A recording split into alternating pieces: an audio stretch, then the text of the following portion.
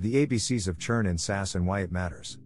When you step into the vast and growing world of software as a service, SaaS, you'll hear a lot of jargon tossed around, but one word stands out: churn. Whether you're a seasoned business veteran or a starry-eyed newcomer stepping into the entrepreneurial landscape, understanding churn is absolutely critical to the health of your business.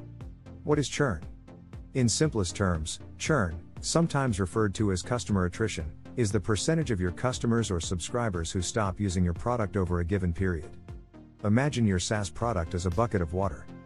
The water you pour in represents new customers. But alas, the bucket has holes, customers leaving your platform. The process of water draining out represents churn.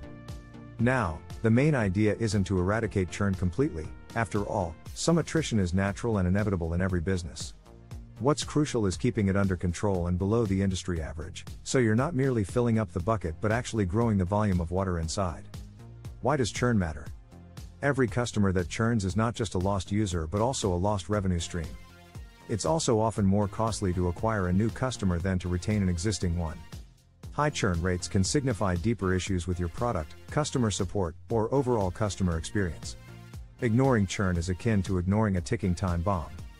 Most importantly, churn impacts your company's growth ceiling. No matter how many new customers you bring in, if your churn rate is high, your growth will stagnate. In worst-case scenarios, high churn rates can lead to negative growth, where you're losing customers faster than you're gaining them, a death knell for any SaaS business. Tracking and understanding churn. Understanding and tracking churn involves more than just calculating a percentage. You need to dig deeper to find the root causes. Ask yourself, why are customers leaving? What stages are they at when they churn? Are there common characteristics among customers who churn? There are several ways to track churn.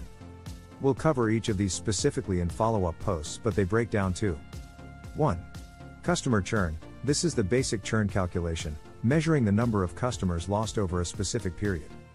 2. Revenue churn.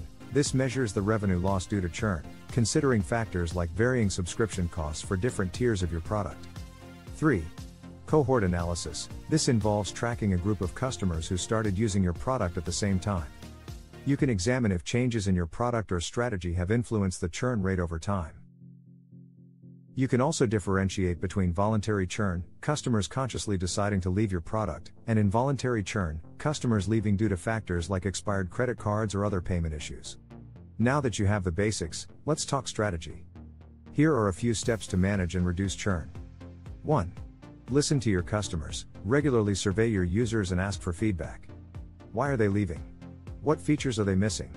Which parts of the product are hard to use? Use this feedback to make improvements. 2. Implement a customer success program. This involves proactive engagement with your customers to ensure they're deriving value from your product. This could include training, webinars, Q&A sessions, and regular check-ins. 3. Utilize predictive analytics. Use AI and machine learning algorithms to predict which customers are most likely to churn and proactively address their issues. 4. Improve your onboarding process. A lot of churn happens because customers don't understand how to use your product effectively. A good onboarding process will make the product easier to understand and more sticky. 5. Manage expectations. Don't overpromise and underdeliver. Make sure your marketing and sales communications align with what your product can deliver.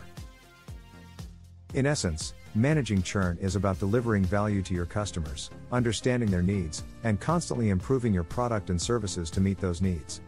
As a SaaS entrepreneur, churn might seem like an intimidating hurdle.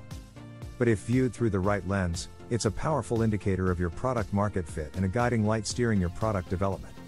So, embrace the churn, understand it, learn from it, and let it propel your SaaS venture to new heights. In the immortal words of Reid Hoffman, co-founder of LinkedIn, starting a company is like throwing yourself off the cliff and assembling an airplane on the way down. Churn is just one of the parts you need to assemble that airplane. Stay innovative, stay informed, and keep building.